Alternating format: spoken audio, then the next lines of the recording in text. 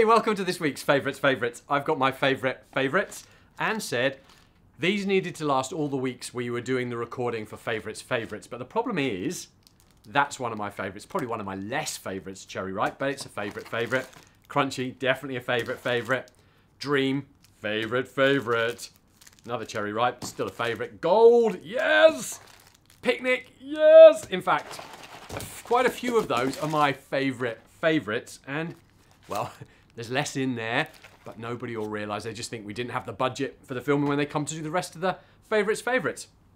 Now, do you know, on YouTube, we've got over 200 of the episodes that we've made for Kids Church.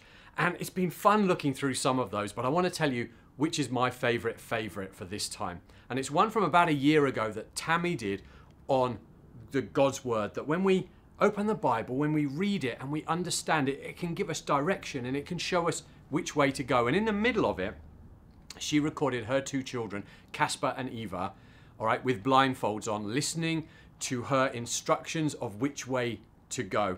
And at one point it went all completely wrong with Casper, and it just sticks in my mind, that one. So I hope you enjoy this episode from Favourites, and that God would speak to you and you're just enjoying this time that you've got as well. So see you again. Bye.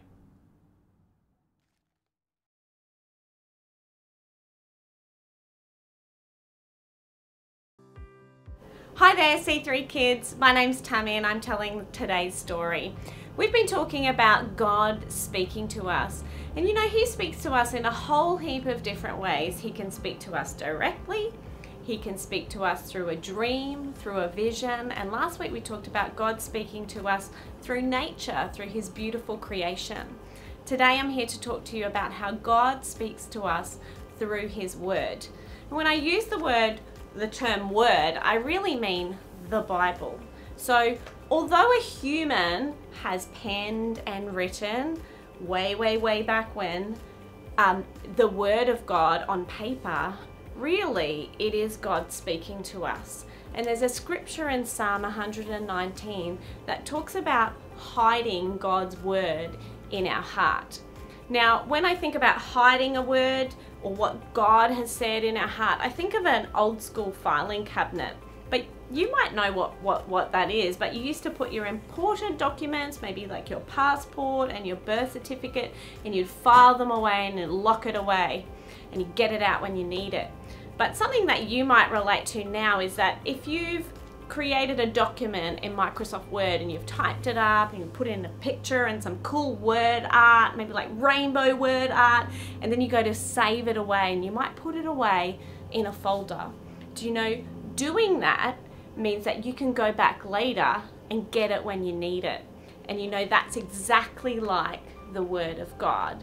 If when we read it, we highlight it, or we take notes, or some people might take a journal, we are actually storing it in our heart so that when something's up, a problem comes our way, it's almost like we open that little key and we unlock what has been stored in our heart and we start speaking that word into our situation. Did you know that there is a whole chapter in the Bible, in the book of Psalms, that talks about how useful and helpful the word, the Bible, is? And today's scripture that we're going to talk about is Psalm 119 verse 105, and it says, "Your word, the Bible, is a lamp to my feet and a light for my path." Now when you think about a lamp, like an old lamp, it's not going to light hundreds of kilometers down the track, is it? It might light a meter or so, a bit like a torch. You walk into the loo at night when you're camping, you only need to see a couple of meters ahead of you. The Bible is saying that that's exactly what the scriptures or the Word of God is like when we are stuck, when we're in trouble. If we get the Word and we have it in front of us and we're speaking it, we're confessing it, we're praying it, it's going to guide our steps one step at a time. Now I'm going to do a little bit of an experiment. We're going to cut to my kids at a playground to see how well they can be guided with my voice. Are you ready? Let's go. Hi C3 Kids, we are at our local playground. Say hi to Eva, say hi to Casper, and we are going to do a little obstacle course. So first time they have to do it blindfolded with no instructions. Second time they're going to do it blindfolded with my instructions. Do you think you can do it, Eva? Yeah. Do you think you can do it, Casper?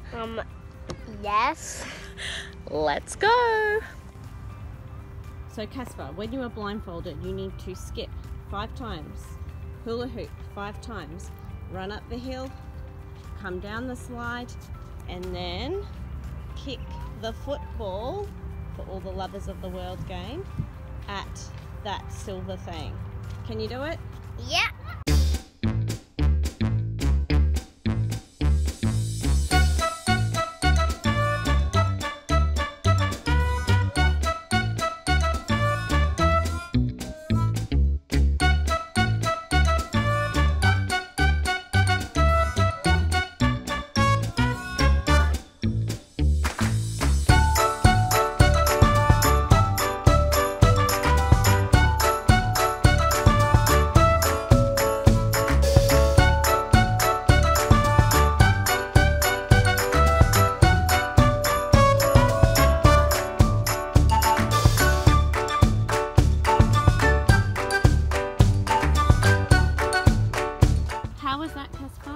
Really hard, fell over heaps of times. Ow!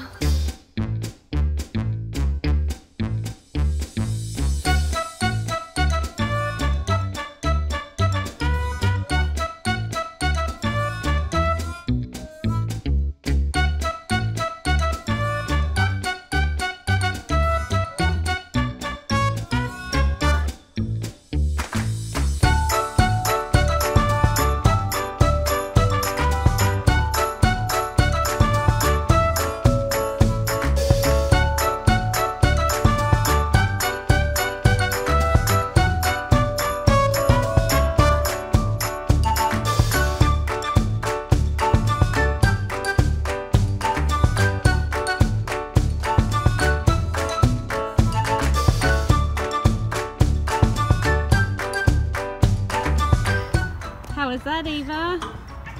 Fun. Fun? Was it difficult? Yes. What would make it easier? If you could see. Yes, or if you had someone, what? Instructing me. Yeah, do you want to try that? Yeah. Let's go. 3, 2, 1, go, spin. So Casper is going to have a turn now with my instructions. So Casper, just at your feet is a skipping rope. If you pick it up, you can do 5 skips.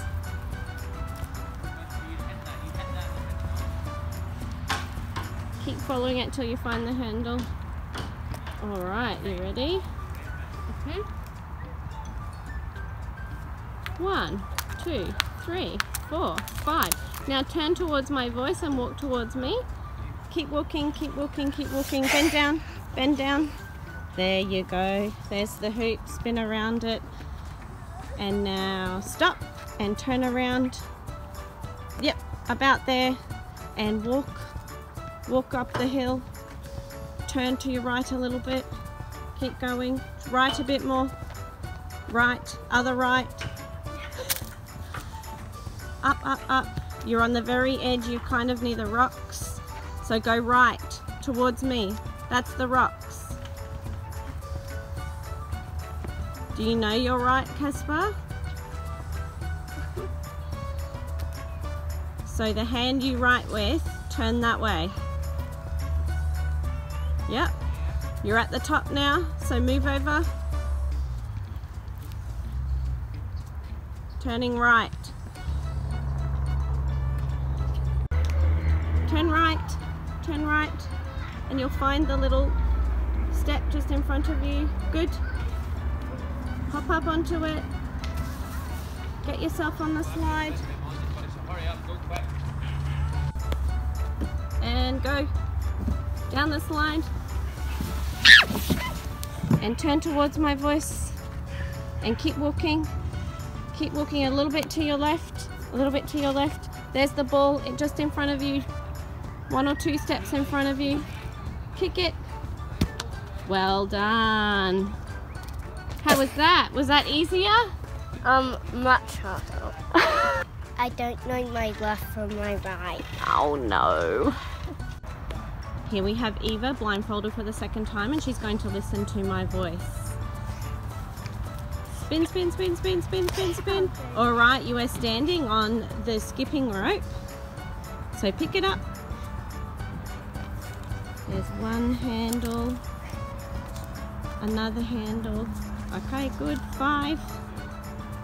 1, 2, 3, 4, 5. And if you drop it, can you turn right, Eva? Walk towards my voice. Keep walking. Keep walking. Turn left a little bit. Left. Left more. More left. More left. Left. Stop. Turn left. Pick up the hoop. 5. Very sunny. And now going up the hill. And the slide is to your left. You're almost at the top. There's a step. Good. And you're almost sitting at the top. And you can come down. All the way down. And now the ball is to your left. So follow the noise of the traffic. Good, keep walking, a little bit to the right, and you've got it. Well done. How was that? Fun. Was it easier? Yeah. What made it easier? Your instructions. Good, well done. So there you have it. Eva found it a lot easier because why? Because of the instructions. And Casper, if you'd known your left from your right, would that have been easier? 20,000 times. Thanks, guys. Bye. Back to the studio. So, did you notice in my little experiment how much easier it was for my kids to get from one point to the other because they could hear my voice and they could follow my directions? The scripture that we read before talking about God's word being like a lamp or a light to our path is very much like that situation there. When they could hear my voice, my words, their path became much clearer and direct. So I just want to finish today by telling you a story about when this book, these words, the words of God, helped me.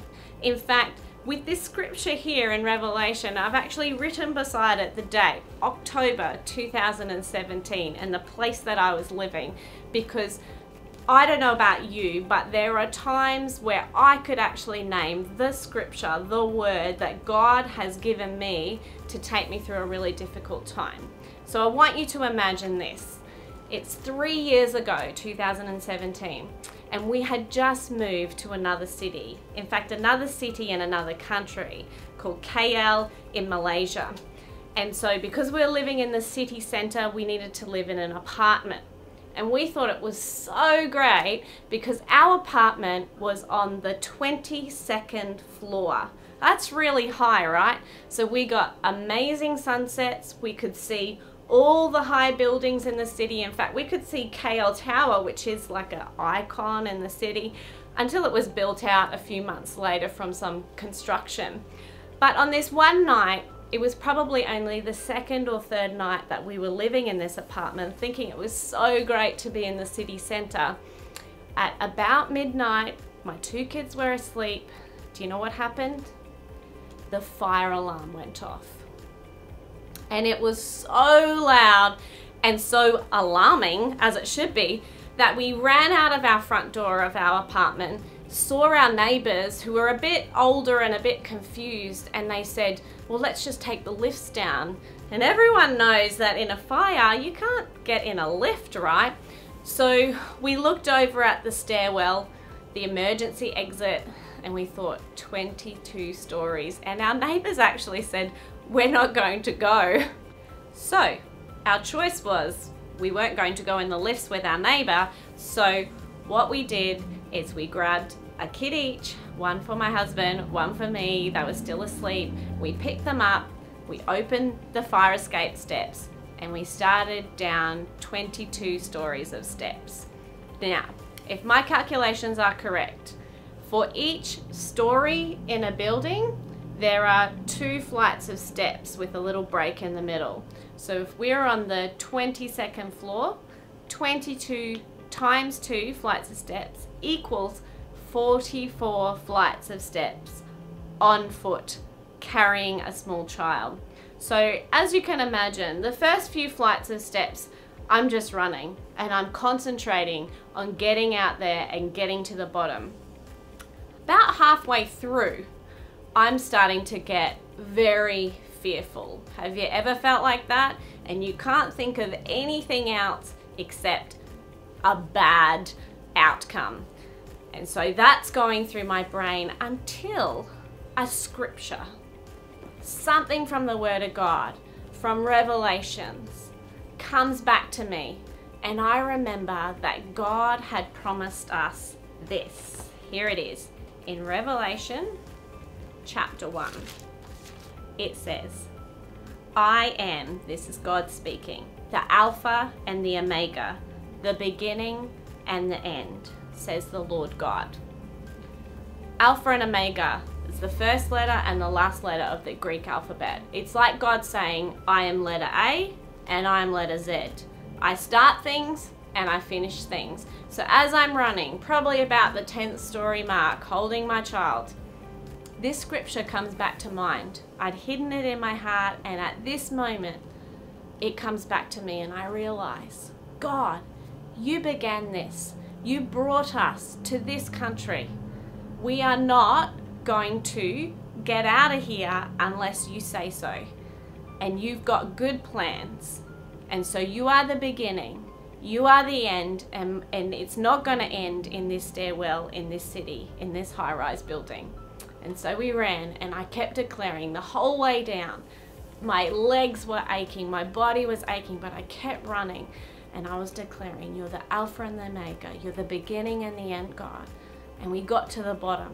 We got to the foyer. There's a beautiful fountain trickling down, and all the neighbors were at the bottom of the building. And we waited around for a couple of minutes, and guess what?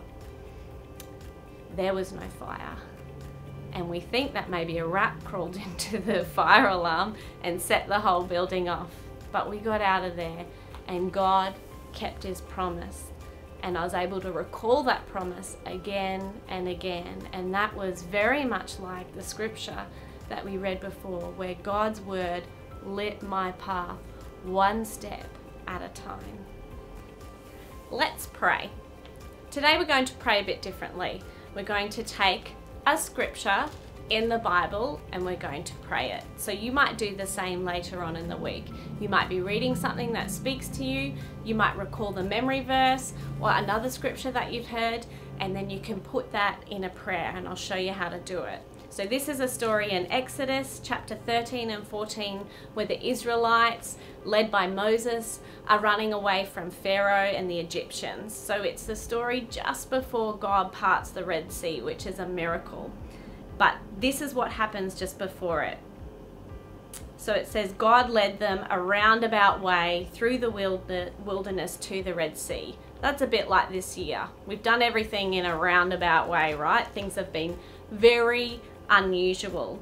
And then it says that the Israelites camped on the edge of the wilderness, but God went ahead of them. He guided them every day with a pillar of cloud, and at night with a pillar of fire.